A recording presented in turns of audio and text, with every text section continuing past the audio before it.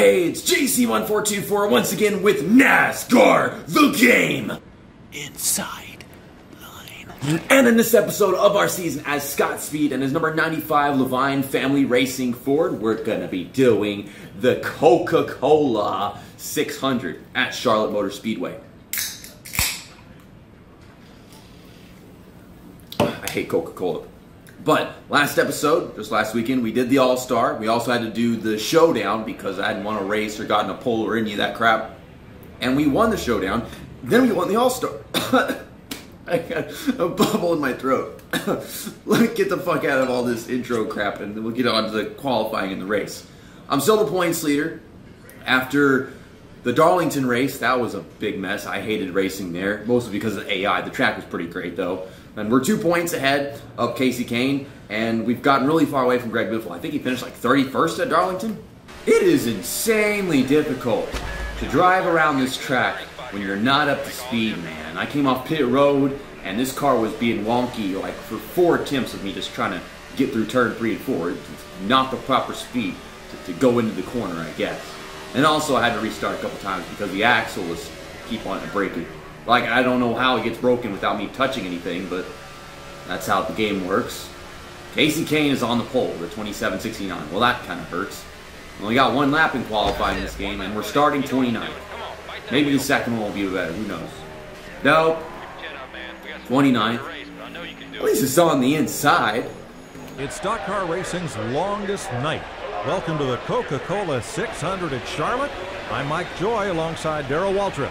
Mike, this is the longest race we have all year long. It's 600 miles. It's grueling. It wears you and your car out. It just, the team, everybody has to get involved to be able to win this race. This is the toughest race on the circuit. Joey Logano has the best average finish here. Jimmy Johnson 6 wins, Jeff Gordon's 5. Who are you picking? Well, I like the way it came down last year. You know, between Kevin Harvick and Dale Jr. Harvick won. Got to get good gas mileage. Just ask Dale Jr. All right, Darrell. At Charlotte, the nighttime is the right time. Here we go.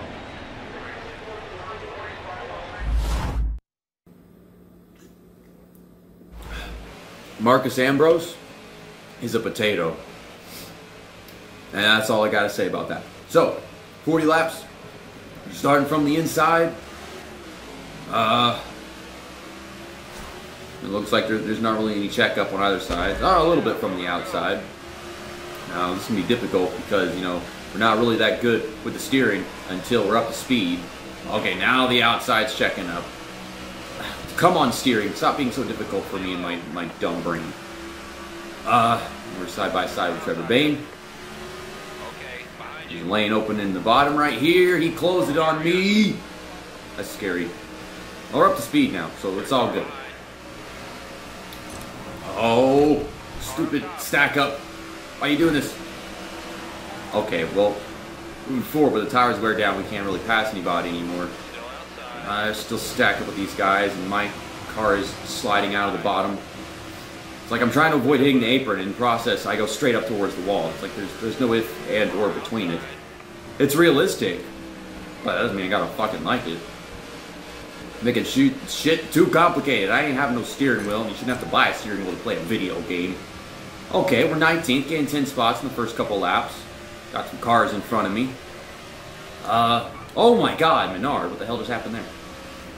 But I was gonna say, looks like our first stop will be like lap 13 of the race, something like that. I don't know. Maybe the tires will wear down first. Who knows? I'm right behind these guys, but there's no lane to pass me. They have to check up and get out of my way like that. They're like, yeah, check up and out of my way. Oh, good God, it's like 5 positions, 1 straightaway. Okay, let's not hit. Let's not hit Boyer. I can't avoid hitting Boyer because he will not stop being a little boy. Be a man. Damn roll tide car. But you raced like a pussy. God, Tim Boyer. The hell did Matt Kinsey come back up beside me? I'm trying to clear him. Okay, there we go. Back up to 13th. Car's getting tight when the tires are wearing down. Casey Kane is just leading this thing, getting them points. Hate that. They still gave out points for leading laps, right? I think that. I don't know what the points format really was in 2012. I know there was a chase and like the lucky card spot or whatever the hell. Okay, got our first caution. Out of like probably 10 in this race. It'd have to happen one every 4 laps for that to be the case, so I don't know. Oh my god! Jesus. Oh my god! I'm so lost. Okay, that's probably one of the best moments of the Let's Play. I mean, sure, it was a big wreck, but usually they don't just explode, okay? I don't think anybody saw that coming. I thought someone just drove into the wall and then ta-da. Okay, we get 2 right side tires, and we're gonna fill the tank. I don't have any damage, so we're not gonna do that. Yeah, even though you get a full tank of fuel, whenever you try to get right side tires, it still takes us as long. I don't think that it takes that long to get fuel. And I'll give you guys one good look at a pit stop in this race, because I don't show them that often because they all look the same. I swear it's the exact same thing every time. But they just cut it short or start at one place or another. I lost 3 spots, so we're gonna be coming to this restart 16th. Yeah, we were 13th, so yeah, they got the math right. I'm starting to realize that when there is a caution, that screen right there, that is the order the cars are in. That is not the position that you're in. I mean, I could be the 16th car in line, but I might not be actually 16th. And I think that's stupid and confusing. They should not make the game design like that, but it's already came out freaking 9 years ago. Okay, great restart. Got down on the inside. They're checking up. Of course, kids have got around us, but I'm going to carry a run into turn 3, but I don't want to stick my nose in there, so that would be smart. And it's kind of hard to not pass you whenever you're driving so damn slow. There's Biffle. Trying to make up some points. They're going to check up right here. They're all blocking the wall. Well, they usually check up right here. I mean, it's happened like 3 times! 3 times! They did it. There's your 4th time. Oh! Marcos Ambrose, you're a potato. That's probably the video title. Potato Ambrose? Or Marcos Potato? I don't know. And another caution. And they did that thing again where there's a caution did right up in my face. Michael McDowell blew a tire. Actually throwing cautions for tires blown? I've blown tires, y'all didn't do a damn thing! I don't know if I want to pit right now. There's probably be another caution. And almost everyone in front of me is pitting. Except for Casey Kane, of course not. Well, I want to go out there and see if I can lead a lap, because this might be our only chance. And I should be able to. Stay focused. Don't make a move for that start line. I don't really have the choice. Why do they say that? They don't give you the choice. There's not even a restart zone in here. So the restart, as far as like wheel spin, that is under my control this game. Already got Juan Pablo Montoya getting my inside. Oh, the car is getting loose. It's getting loose. I'm losing control of it. Trevor Bain, I hate you. I hate you. Why is David Strimmy always up front? Why is Dave Blaney up here? Why is any of this shit like this? I tried to see if I get a lap lit and all that. I'm not trying to wreck Juan Pablo Montoya. The car is oversteering, and I don't know how to control that because I'm playing this game with a controller, not a steering wheel. We're 4th, so that's really good. Please stop trying to wreck people's car. It's like 1 second the car ain't steering at all, the next it's steering way too much, and then I try to steer a little bit less or a little bit more, and then I just can't fixate on that. I don't know how to manage it. Like, we're sliding right now. We're sliding, then we're tight. Then we're sliding, then we're tight. This is going to be my best lap of the race.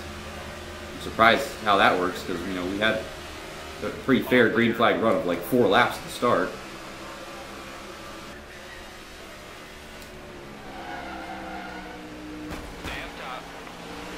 Oh my god, I hate driving this goddamn piece of shit. And then a 3rd caution. Oh my god! Why do y'all do this to me? Why do y'all throw the caution and then keep me under control of the car? A while ago they didn't do that. You know, you think I'm an idiot because I can't simply drive my car, but look at this garbage. We're probably going to wind up having a wreck like that in every turn at this rate.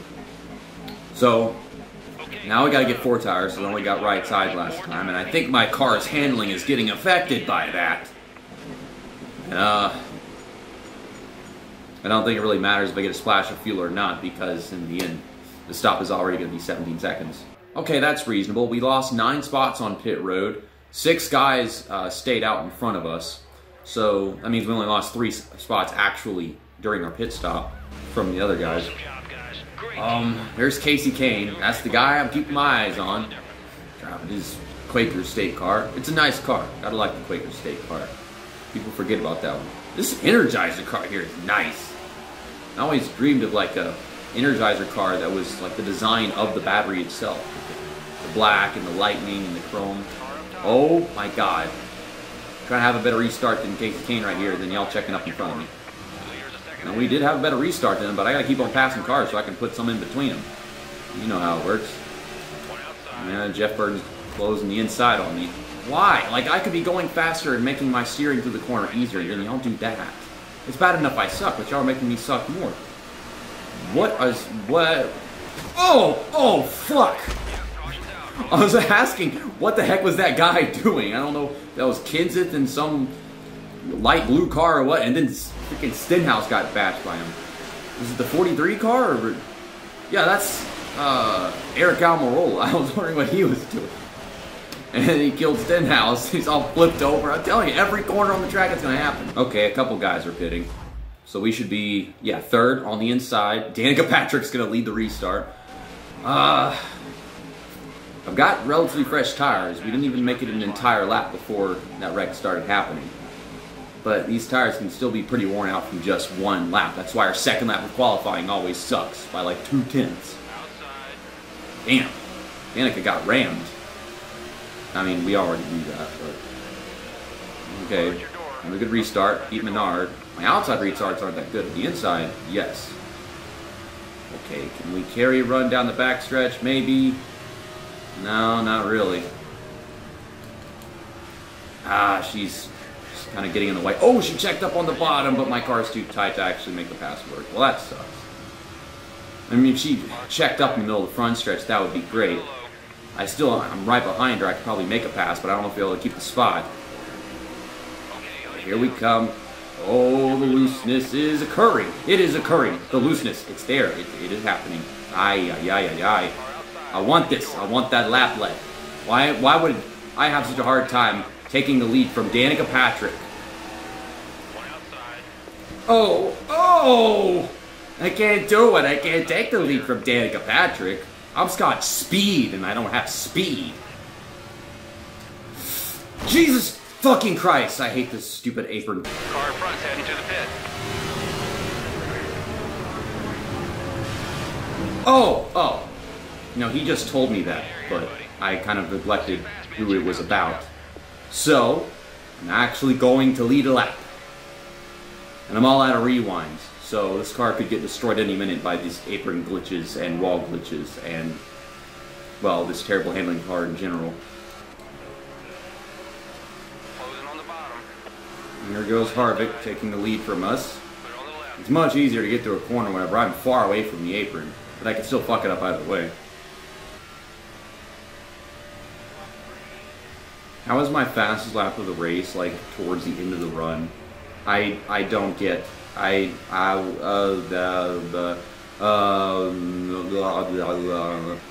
fuel, buddy. I can't say this enough. Save. Nah, it might be the Coca-Cola 600, and the gamble is everything, but I know how big the fuel tank is. Oh, and then a caution comes out. Why did my car stop turning? What the fuck? I didn't stop turning, but the car stopped turning. I probably obtained damage from that. David Strimmy, what are you doing? So I'm going to get my Ford tires, my full tank of fuel, and we're going to try to win this race. Because I might have the pace to do it. Okay, we come to the restart on the front row. It's Denny Hamlin in his FedEx freight car. Gotta love that. So it's going to be like an 11-lap shootout. There's probably going to be some caution because AI is screwing around. We've got fresh tires. I seem to handle this car better in the middle of the run, I guess, because I somehow managed to improve my best lap towards the end of the run. The car gets a little more stiff then. It's not willing to steer more than necessary or some shit. Good restart. Let's try to nail turn 3 right here, like we did in the All-Star. I mean, I guess you could say that's nailing it. I didn't hit the wall, didn't hit the apron, and I went relatively quick. Time to go. Let's try to stick. Well, I was telling you cautions, and then there's caution. We got 6 cautions, 4 more to go, and we'll have reached the cap of 10 cautions. That's what I estimated. Dale Jr., what you doing, Dale Jr.? You're being stupid. You cut off Sam Horny Jr. Okay, let's try this again. Except on worn tires. Great. Don't you wreck me. You would do that. You wreck Keselowski.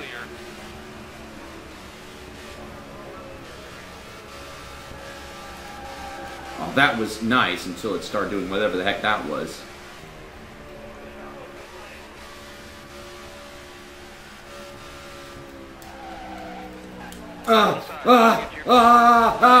Oh my god, I hate driving at this track. It's gotta be the hardest track that I've tried to race at since we started this fucking season. Car in front's heading to the pit. Kyle Busch is pitting? Why is Kyle Busch pitting? Whatever, that's good. Make it count now. Here we Next go. flag ends the race. I've got a 1.2 second lead over Martin Truex Jr. All I have to do is not do that wiggly candy wumpus doodah off of a corner, and we're going to finally win our first race of the season. I mean, I won the All-Star and the Showdown to get into the All-Star, but I mean, those aren't like points races. And if I chose a race to win, I won the longest one. One of the most special ones. We won the Coca-Cola 600. Gosh, I waited so freaking long to win a race. Great job. That was not easy. I knew you had Driving this car was it. not easy. I could have easily handed it away to Martin Truex Jr. at any point. You did it. Your first Sprint Cup win, and you did it in style. Okay, we get to do some donuts. Fans love it when their winning driver puts on a show, so go ahead and have some fun. I'm trying to, but the car will not turn and do the donuts. There we go! Yes!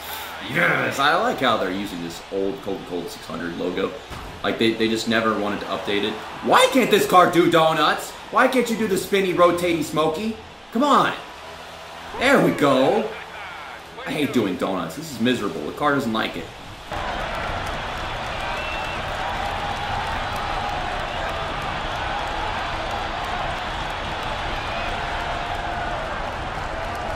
Was that Scott Speed? I don't know if that looks like Scott Speed because I don't even remember what the heck he looks like. It looks like a generic driver to me. So, yeah, our best lap was lap 35, 29.15. And compared to a lot of other drivers' best laps, you know, it's not that bad. I mean, I kind of maintained staying in first, second, that whole area for the entire second half of the race, I guess. Casey Kane finishes 5 spots behind me, so that's a good points gain for us. Greg Biffle finished 10th, so he still loses points, but it's a good run. You gotta do better than that. You gotta finish ahead of both of us to gain it back. Who had the fastest lap of the race, and what the heck? Usually got a little star and everything like that. Kevin Harvick, and he finished 32nd. Yeah, he passed me for the lead at one point, so that's kind of sad. That win gets us to an 11-point lead over Casey Kane. We are 37 points in front of Greg Biffle right now, who is 26 behind Casey Kane. Martin Truex Jr. was already in 4th, but that performance, I guess he just kept himself up here with everybody. He could get to Biffle soon, maybe Casey Kane, but we just got to keep an eye on him. Marcos Ambrose gained 2 spots from that race, and now he's 5th with some kind of potato tomfoolery, but he's been doing that all season. Carl Edwards 7th, Jeff Gordon 8th, Kenseth 9th, Kyle Busch 10th. So, I mean, I understand these 4 guys being here, along with Greg Biffle, maybe Casey Kane, but it still sucks to see drivers like Jimmy Johnson, Kevin Harvick, Tony Stewart, Keselowski, Dale Earnhardt Jr., Denny Hamlin, all back here. I mean, 2012 was a pretty good year for Dale Earnhardt Jr. He was having a bit of a slump for a while, but he was all right in 2012. So, I'll see you guys tomorrow whenever we go to Dover. I don't know if I like racing at Dover in this game. I really didn't like it in NASCAR 15, but this game is a little bit different than that one. Not much. The AI are still stupid, but I don't know what kind of stupid they are at Dover. We're going to have to find out. See you next time. That's that, and episode over.